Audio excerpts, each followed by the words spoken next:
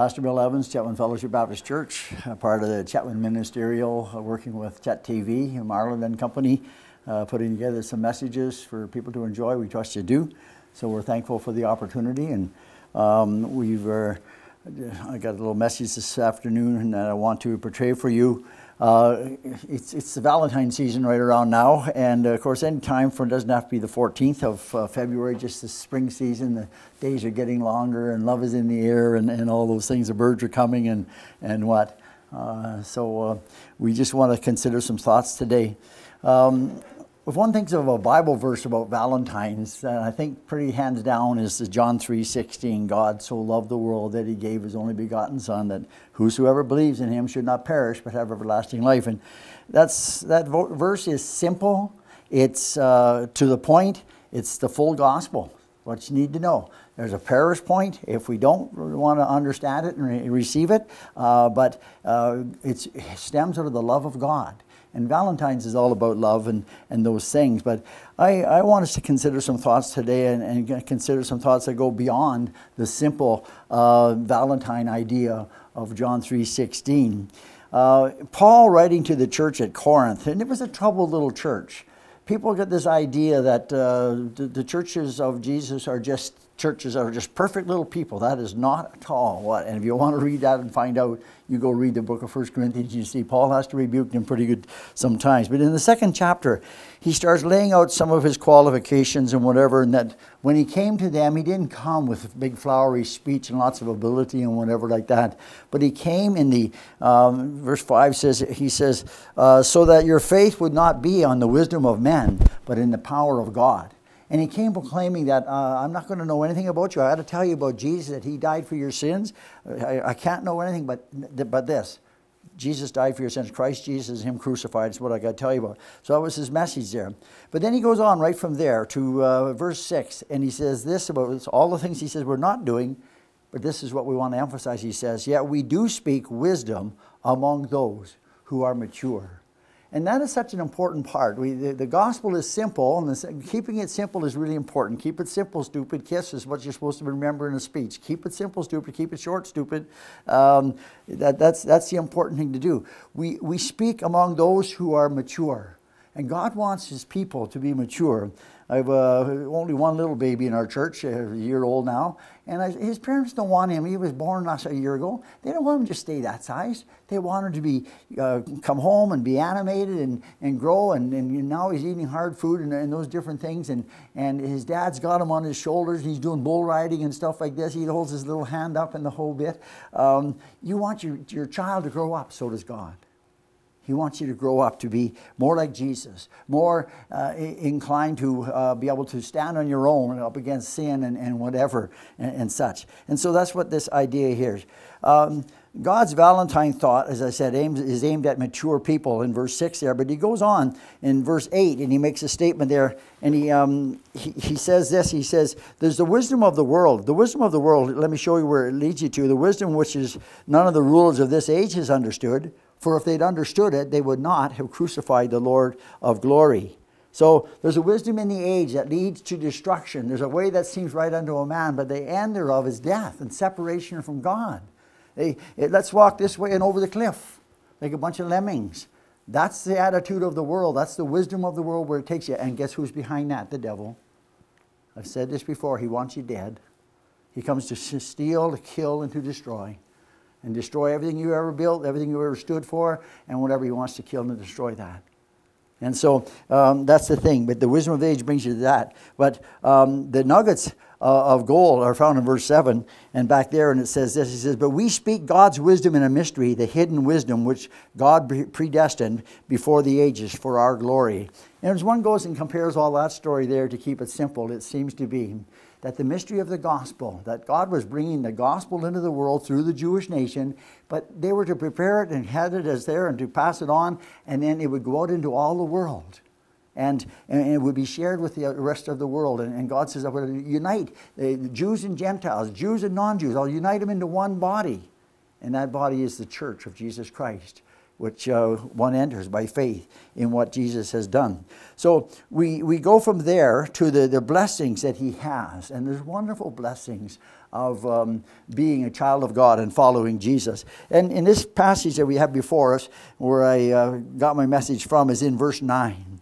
And he quotes out of Isaiah 64, but Paul says this, he says, just as it is written, things which the eye has not seen nor the ear heard, and which have not entered the heart of man, all that God has prepared for those who love him. I want to challenge you that in the Valentine's season, which is past now for us and whatever, but the Valentine's experience, we want to give flowers, we want to give chocolates, we want to express love. Well, when we want to be a mature Christian, the Valentine to God is to strive to be mature. And the first thing here is to experience that which God has for us. Things which the eye has not seen. Now, the word seen there is an experiential word. It's a little different than other knowledge or ever just plain seeing. It's having seen, and because you've seen it, you know it. There was a bank robbery in town here recently. It's all on YouTube or whatever. Well, was anybody standing coming in and out of the bank when that happened? Yeah, there was one lady standing at the till. She experienced the bank robbery. The rest of us have seen it. And so we don't know it the same way. And so he says, God says, Paul quotes Isaiah saying, God wants to share things that eye has not seen. Things which the eye has not seen. You know, there's a very interesting passage of Scripture. And I challenged our people with these thoughts when I was talking about it. Because over in the book of 2 Kings, you can read this for homework if you want. There's a wonderful story of things that are not seen. And it says there in verse 15 to 18, the Elijah prophet is being challenged on some things. And so his servant is with him. He says, when the attendant of the man of God had risen early and gone out, behold, an army of horses and chariots was circling the city. And the servant said to him, alas, my master, what shall we do? So Elijah answered and said, do not fear, for those who are with us are more than those who are with them. And then Elisha prayed, really important thing to do in bad times. He prayed and he said, oh Lord, I pray, open his eyes that he may see. And the Lord opened the servant's eyes and he saw, and behold, the mountain was full of horses and chariots of fire all around. And when they came down to him, Elisha prayed to the Lord and said, strike this people with blindness, I pray. So he struck them with blindness according to Elisha's word. Beloved, we as a people of God, God wants to show us great things. He dares us to ask and to pray. We've got a scenario in Ukraine, Russia right now. People are praying. We've got friends in town who are connected with that story and whatever. We trust and we pray God. Strike with blindness. Make them back off. Do whatever. There's another story after we say there that things that have not been seen. Well, we haven't seen that in recent years. But God can just change and back up the whole story as his children ask him to. See, maturity asks you to. Maturity is not just enjoying the fluff of God loves me and I love him. Jesus loves me, this I know. That's a beige line. He wants you to go on to maturity and ask and seek great things. The next one is power of trust. And there, as that army fled because of his blindness that was put on by the servant of God asking. The next one, chapter 7, verse 1 to 3. Elisha said to another situation to the Lord, listen to the word of the Lord. Tomorrow, about this time, a measure of fine flour will be sold for 1 shekel and 2 shekels. And he talks about a whole supply of food going to happen. Jerusalem is locked up. The army has besieged the place, and they're dying, and they're doing awful things. And Elisha is saying, the king's asking, what shall we do? And he says, well, tomorrow at this time, this is going to happen. And one of the guys of his army said that before the king. And this is what he says, behold, if the Lord, what Elisha said would happen, that these things were going to be so valuable tomorrow, so much abundance tomorrow. He's the royal officer whose hand the king was leaning, answered the man of God, behold, if the Lord should make windows in heaven, could this thing be? And Elisha said, you're going to see it tomorrow, but you're not going to get to take part. On the morrow, things that eyes have not seen or ears heard. In verse 6 and 7.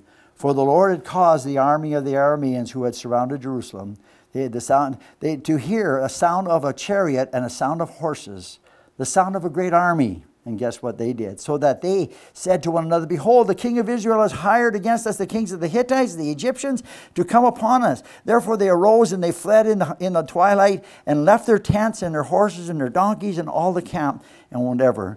And there it was, and they fled for their lives. You read that story, you find the story of a couple of lepers. We're locked up in the city, we're going to die. They had to stay away from other people. Let's go check out the camp of the enemy. The worst they can do is kill us. We're going to die anyhow. They went and they found the camp empty and all the goods and all the food there. And the man that said to the king, said it in the presence of the king and to Elisha, that can't happen. No such thing's ever been seen. And he says, tomorrow. And that man was overrun by the people going to get food as they starved. As we trust God, we find that He wants us to be mature. Not simple Valentine stuff. Little kid giving a little Valentine at school, whatever. I had a quote I was going to say, because it's never recorded in history that we know of a husband ever being shot while doing dishes. And I told that to Marlon on the way in.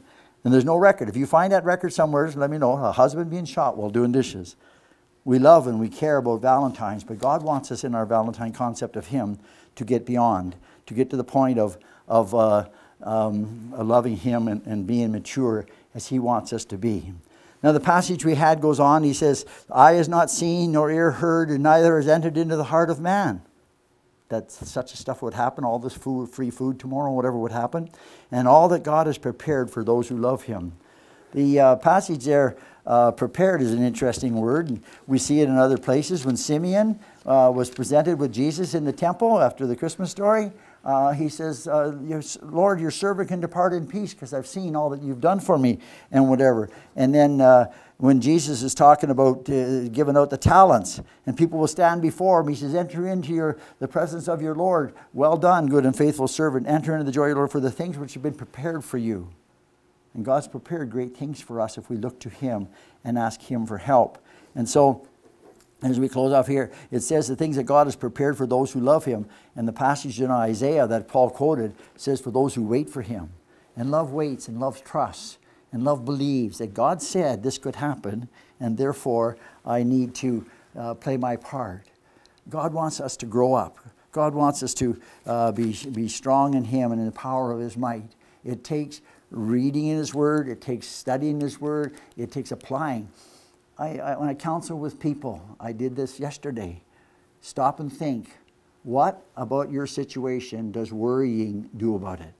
If you can't do anything more than right now, situation, what is the next logical step? Take it.